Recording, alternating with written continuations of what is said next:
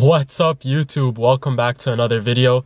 In today's video we will be talking about some of the mods I did on the Mustang and 5 of my favorite must-haves on my 2010 Mustang. So number 1 has to be the exhaust. So I'm going to turn the car on for you guys, but stock, this car sounds like garbage.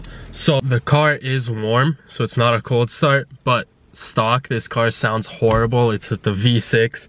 So if you guys are planning to get a V6, get an exhaust and a quality exhaust. So mine is a custom Y pipe, so I'm gonna turn it on for you guys.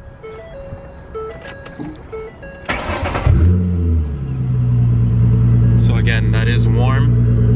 It's not obnoxiously loud, especially on the inside. The inside's like properly soundproofed. You don't hear a lot of the drone from the inside, but everyone that hears my cars, I get complaints all the time. And everyone that hears this car, they say it sounds like an airstrike. So I'm gonna give you guys a few revs here. So I love this sound. I love the car. That has to be number 1. So if you guys are planning on buying a Mustang or have a Mustang, get a custom exhaust. It's fully legal. I have a muffler, I have a resonator. It is a catback exhaust, so you ran a custom Y pipe to dual tips, so it sounds great. I also heard that H pipes sound good on V6 Mustangs too. Or if you want to be just obnoxious, go straight pipe and that's it. But I don't recommend that. That is not legal in Toronto. So number 1, exhaust. Alright guys, so number 2, Tesla screen, guys. This thing makes your life so much easier. It looks good. It's easy to install. It's not that expensive. Very responsive. Bluetooth video, you can watch a movie. They have like Fast and Furious downloaded on this. There's radio, navigation. I don't have the navigation. And then there's easy phone link. So you do have kind of like an Apple CarPlay. Your phone does have to be connected. And then it just like links your screen, links your phone screen to your car. So it's honestly amazing. One of the best mods and like useful mods that I had done to the car. Great, honestly. Get it.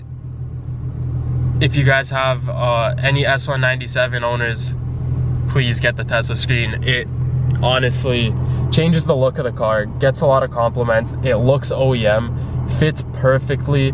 It's just a plug and play thing. Easy, changes your life, hands down. One of the greatest mods on the Mustang. Alright guys, so number 3 has to be my air intake and throttle body spacer. The air intake makes this sucking noise every time you push the gas. It's just a must-have. So it did make a significant difference. I have a BBK cold air intake and a BBK throttle body spacer on the car, and it runs a lot smoother, more fuel efficient, sounds good, makes the car faster off the line, better throttle response, more torque. It's just great, and it's not that expensive. It's like $250. Easy install. It's just great.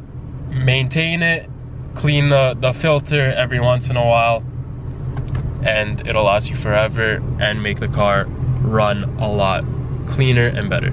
So get an air intake on your Mustang.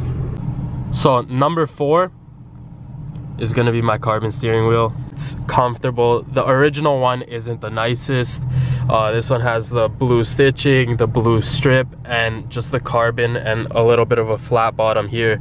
Makes the driving experience a lot better.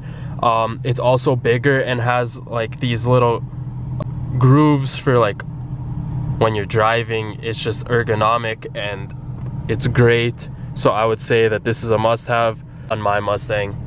Ties everything on the interior together and makes the driving experience 100 times better. So that has to be number 4. Number 5. So this isn't only gonna be like on the Mustang, this is gonna be on every car. Tints. Get good quality tints, because I didn't. But tints are a must-have when modding cars. Not even modding cars, just looks so much better than just a fishbowl. No one can see inside, you can still see outside.